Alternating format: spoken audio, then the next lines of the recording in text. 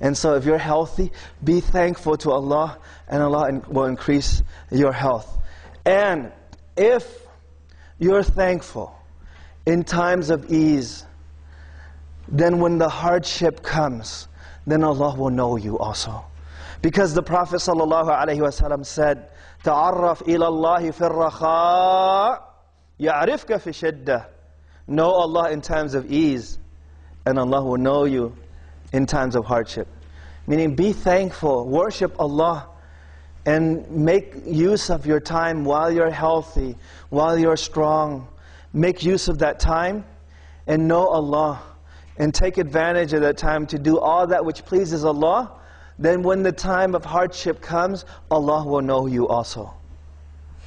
The Prophet ﷺ told us about three people who were traveling, and at night time, when night fell upon them, they looked for a place to spend the night. And so they found a cave to spend the night. When they went into the cave, a large boulder rolled down from the mountain, and covered the mouth of the cave. This was such a large boulder that none of them were able to push it out. They were not able to push. And so they were stuck in the cave. So one of them said, "Oh Allah," he said, "we cannot escape. We will not be free from this calamity unless we ask Allah with our righteous deeds." I mean, the pious deeds that we used to do. And so this is a time in which they were not able to push this boulder. They're stuck, and they have nobody else to turn to. And they know that they will be finished. They will die unless Allah helps them. Nobody else is there. There's no hope except in Allah subhanahu wa ta'ala. And so the first one says, "Oh Allah, I used to have parents who were older in age. And so then when they became older in age, I took care of them. And one day, I returned home very late because I was looking for pasture for my flock. And so I returned home very late. And in our house, nobody ate or drank, or nobody had their supper before my parents did. They were, priority. And so when I came home, I found them asleep. Because I was late, I found them asleep. And so nobody ate. My family, nobody in the house, none. Even my children did not eat. They were so hungry, they were in fact crying. But you know what? My parents are always first. And so he said, I went and I milked. I got milk for them. I milked my sheep or whatever he had in terms of livestock. And so he brought milk, and he sat next 2 glasses of milk, and he sat next to the bed. He sat next to the bed, and he said, I was afraid to make noise because I didn't want to bother them or disturb them and wake them from their sleep. Look how this person was. He's so kind and righteous towards his parents that he doesn't want them to wake up. He wants them to have a full sleep. And nowadays, you have many of the children, the youth, nowadays, the parents are awake because they don't know where their children are.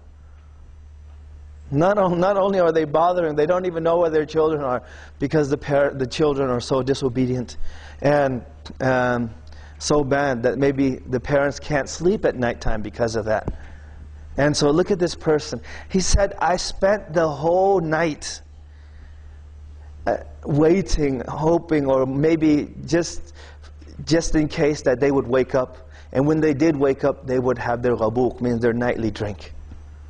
And so they didn't wake up until dawn, until Fajr time. And when they woke up, I gave them their drink. And he said, oh Allah, if I did this for your sake, then free me from the calamity that I'm in. Free me from the calamity that I'm in. And so the boulder moved, but it didn't move enough. It moved just a little bit, just enough for them to see outside. But they could not leave the cave. But when you reflect upon this, and of course the second person, you can read more about the second person also, of what he did, and the third person also. All three of them did that until finally they were able to escape. But I'll just give you the example, the first one, just because of the time restraints that we have. The first person, look how kind he was to his parents. But the thing is, what he did for his parents is nothing more than what his parents had already done for him. When you really think about it carefully. When we were infants, when we were babies, our parents took care of us. And if they didn't have enough food, or they had the good food, they gave it to us. And they would starve and give it to us instead. And if there was only enough, and they would just give it to us first before anybody else.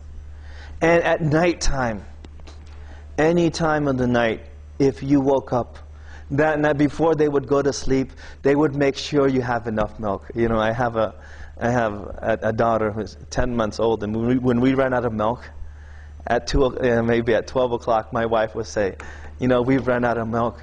I mean, there's only a little bit left. You have to go to the supermarket or to the corner grocery store. You have to get that milk. I'm going, "Ma'am, I'm tired. Can't we just give her water?" Says no. He said, "No, you go get the milk." And I go and get the keys and I drive at nighttime, like 1 o'clock, 2 o'clock. It doesn't matter what time it is. You go. You go. You know, our parents, they did that for us. Before they went to sleep, they made sure that we had milk ready. They had their milk for that night, so that you would wake up any time of the night. They didn't complain, "Oh, why did you wake up at this time?" No, it was ready for you. It was ready for you. They already did that for us. So if you did the same thing that this man did, you would only be trying to repay what they had already done. And so, but the point of proof here is that in times of hardship, see, these people, they made dua to Allah. And they had good deeds because they took advantage of the health and energy that they had before calamity struck.